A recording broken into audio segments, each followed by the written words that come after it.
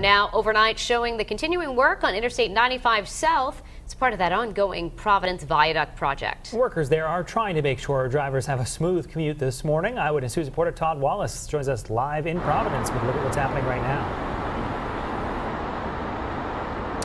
Hey, good morning once again, Brian and Danielle. I would say that things so far have been pretty good, despite the fact that we had a couple of accidents this morning, one on 95 North and one on 95 South relative to last week. That isn't bad. I would say round one is officially or unofficially behind us. Round two, of course, will be tonight for this evening's rush hour traffic. We're here just over 95 South and North by exit 21 and exit 22. I will also make mention to you that RIDOT is very clear on what you need to know regarding directions this morning. So if you're using exit 22, where we are, you will have to use one of the far right lanes. For those getting off on exit 21 at Wells Avenue, use the second lane from the right.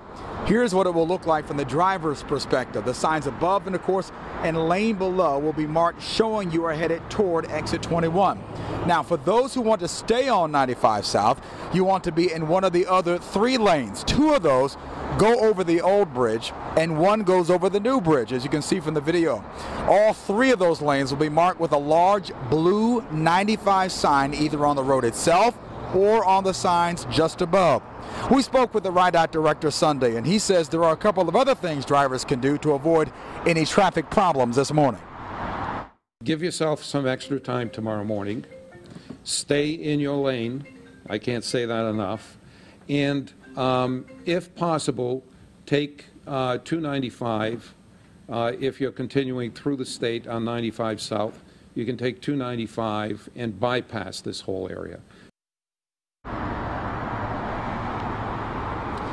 We're back live and we're focusing specifically on exits 21 and 22.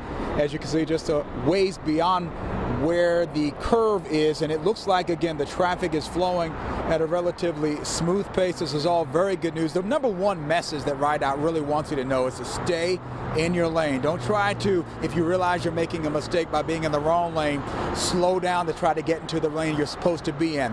Your best advice, according to RIDOT, continue, stay in your lane, and then make whatever correction you need to. You may be a little late arriving to work or wherever your destination is, but at least you'll be arriving safely. Reporting live with the Providence Mobile Newsroom, Todd Wallace, Eyewitness News.